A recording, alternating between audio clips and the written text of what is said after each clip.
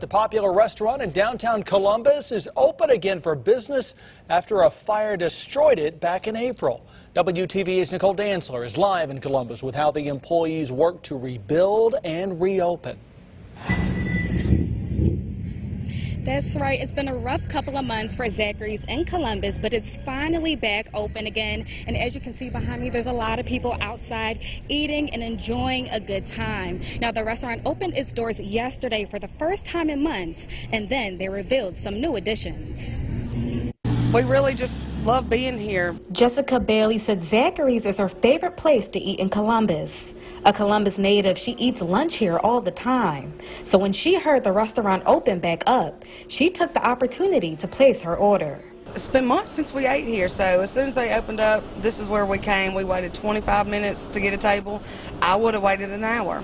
Jessica remembered the moment she heard Zachary's caught on fire. It was terrible. I was devastated.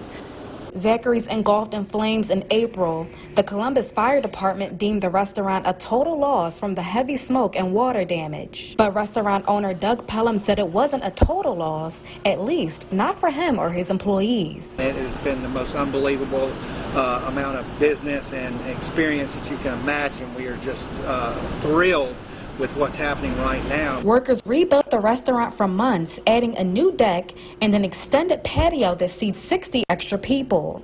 The inside has a brand new kitchen and a new prep table. Pelham said without the community support, this wouldn't be possible. The community is repaying us. The restaurant is participating in fundraisers and events in the coming weeks, the first being the Taste of Columbus and then the Hayden 3 fundraiser. For now, live in Columbus, Nicole Dantzler, WTVA 9 News.